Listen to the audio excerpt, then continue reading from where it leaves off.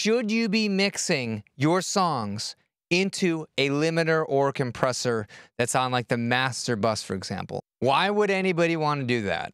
I've personally spent hours chasing a sound that I heard in my head, only to realize that that was the finished, mastered version of the song and not something that was really achievable in the mixing state. Or on the other hand, you could spend all this time getting a perfect mix. When you go to master it or you send out for mastering, it just comes back sounding different. That cycle of going back and forth between mixing and mastering is a nightmare.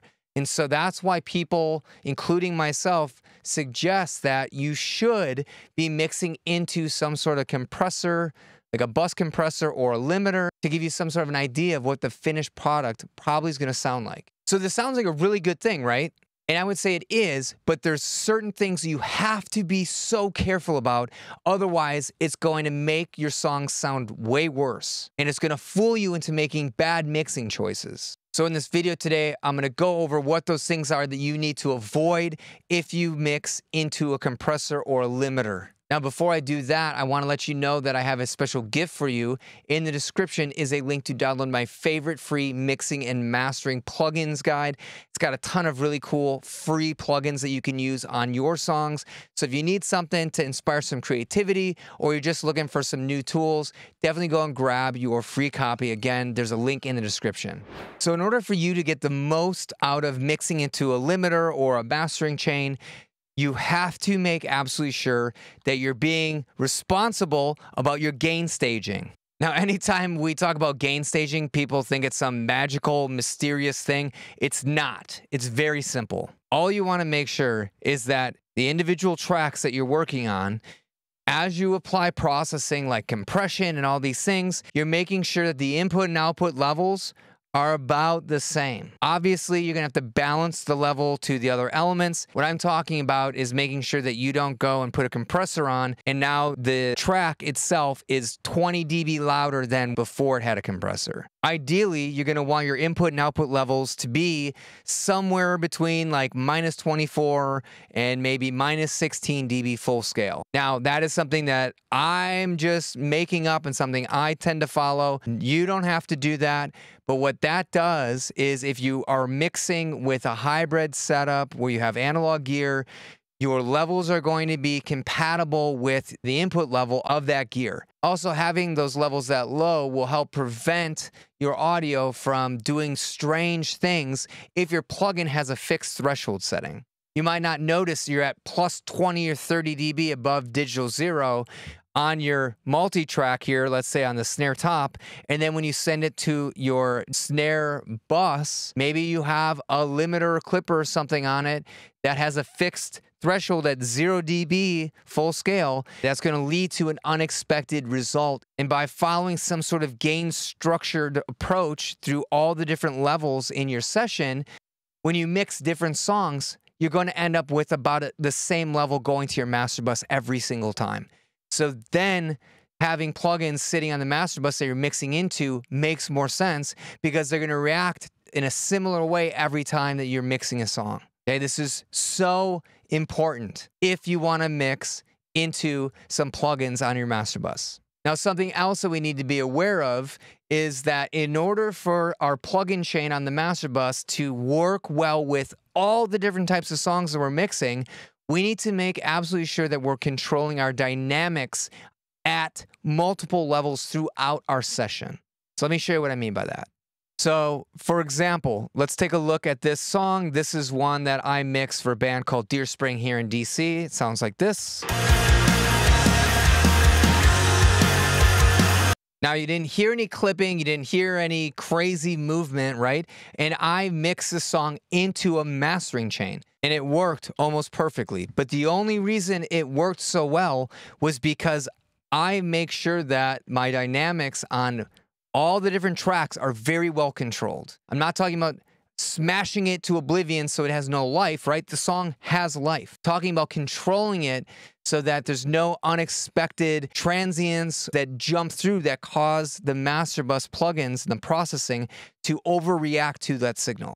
So for example, I have a snare track. I have the top and bottom snare. I did some processing. Let's take a look. So I'm rolling off some low frequencies, getting rid of some nasty resonances I don't like. Okay, so we're sculpting the tone at the multi-track level. Then all of these tracks are going to feed a snare group bus. Okay, so it's going to combine all of these different tracks into a single track. And now if you look, you'll see I have some compression happening. Okay, I actually have multiple stages of compression. I have some SSL compression.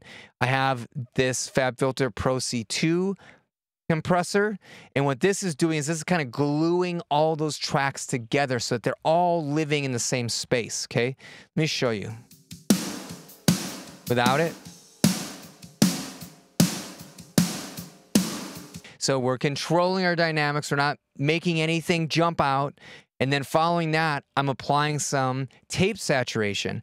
Tape saturation, or saturation in general, kind of acts as a compressor to some degree.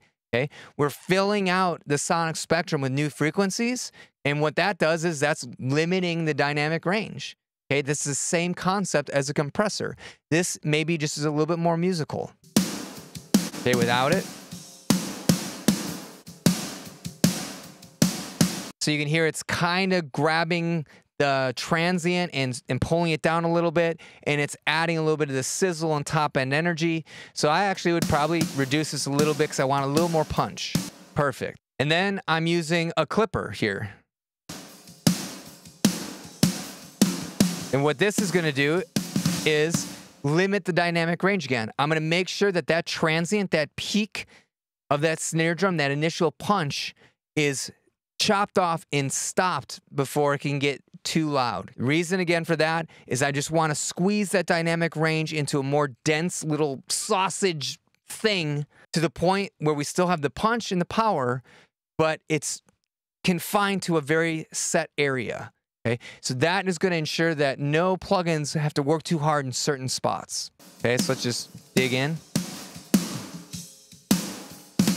Now this clipper actually sounds pretty good, and I'm doing like 9 decibels of gain reduction. I don't want it that much, but it's remarkable how good clipping sounds on drums. Yeah, like right here feels pretty good. And if you notice, the clipper's almost engaging now, even on these small drum hits, right? Then this snare drum goes to a shell bus. What do I do on the shell bus? I'm doing more compression. So I'm basically obsessed over controlling the dynamic range of my tracks, okay?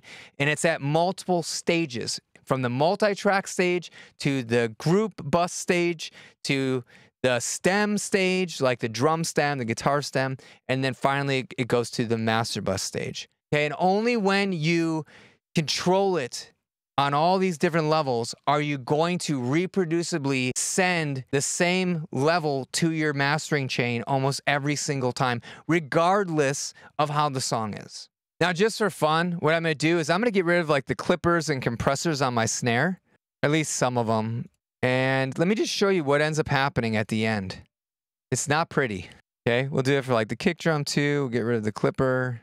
All right. So what do we have? Okay, so what I'm doing now is I'm just adjusting the levels now that I've taken all that processing out, just to get it to the same level it was before when I had all that compression. And you'll notice it's going to be hard to get it to that level, and we're going to start distorting the kick and the snare and all sorts of stuff.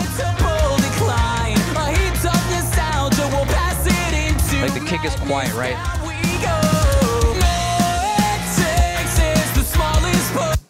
If we listen to this kick drum, it's distorting. So here's the thing. It's distorting, not necessarily because of the processing it's going through on the multi-track stage or the bus stage, but it's at the mastering stage. And it's because we no longer have control over the dynamic range, right? We're turning it up, and for the kick drum to cut through now, we need it louder in the mix, and so it's hitting our mastering chain harder. And so what we end up getting is a clipped kick drum. Right? That does not sound pleasant. So now when we have this going through the whole mastering chain, we're hitting everything way too hard, okay? And it's causing the distortion. And the answer to solving the problem is actually to go back and fix your gain staging. So it can be very confusing when you're mixing into a limiter or a compressor when you don't have adequate control over the dynamic range like I have in this session. So in conclusion, mixing into a limiter or compressor or even a mastering chain can be really beneficial because then you're hearing a more final product as you're mixing, and you don't have any surprises as you get to the mastering stage because you're already kind of doing that at the same time. It can save you a ton of time. But for this approach to work consistently, you have to follow good gain staging practices and also make sure that you're actively managing the transients in your dynamic range of your tracks at many different levels. So starting from the individual files or the multi-tracks all the way up to the group buses, and then finally at the mastering stage. So if you can manage both the gain staging and the dynamic range of your songs, then mastering into a limiter or compressor is going to work really, really well for you every single time, regardless of the style or the type of song. So I'm curious to know, do you mix into a mastering chain or a limiter and a compressor or saturation or something? Let me know in the comments below. As a reminder, if you need some cool tools that are totally free, go and check out the description because I have a free downloadable guide of my favorite free mixing and mastering plugins. I even have some really killer drum samples in there. With that, I want to thank you so much for your time and attention today. My name is Bobby Balo. I'm the mixing and mastering engineer at Raytown Productions, and hope to see you in another video.